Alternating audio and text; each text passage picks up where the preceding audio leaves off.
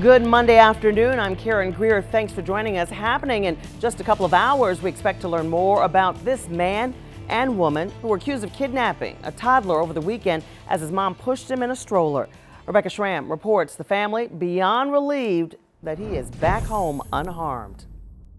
This is the case that prompted that alert on our cell phones over the weekend. The family so thankful to the police officers who tracked down the alleged kidnappers. As for how they did that, they're expected to release details in a news conference scheduled for this afternoon.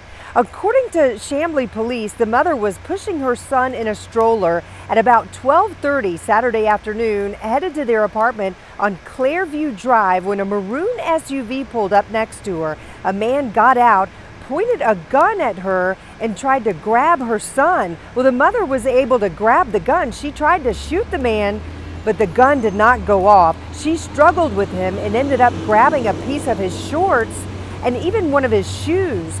During that struggle, a second suspect grabbed the boy and they ended up getting away with the baby. Luckily, someone got the license plate and authorities were able to locate the vehicle in Carroll County. We're learning authorities arrested a man and a woman, Maynard Dario Valera Zuniga and Kristen Nicole Valera Zuniga, both facing kidnapping charges, and the man also faces aggravated assault and battery charges. We spoke with the baby's aunt. She says she credits God for the boy's safe return. You don't want to think the worst. We tried our best to calm down. There was a moment where we did all calm down and we understood that this was something that was completely out of our hands, out of our control.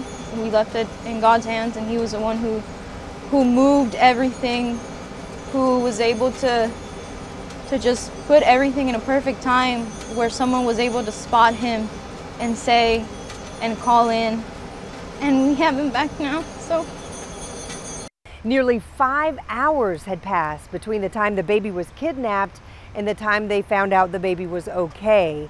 By the way, that news conference scheduled for 2 o'clock this afternoon. We will bring you updates throughout the day. In DeKalb County, Rebecca Schramm, CBS 46 News. And we've learned the family expected to be there. Thanks, Rebecca. Stay with CBS 46 for the latest on the story and other breaking news. We'll have you covered on the CBS 46 streaming app. It is free to download in the Apple App Store or on Google Play.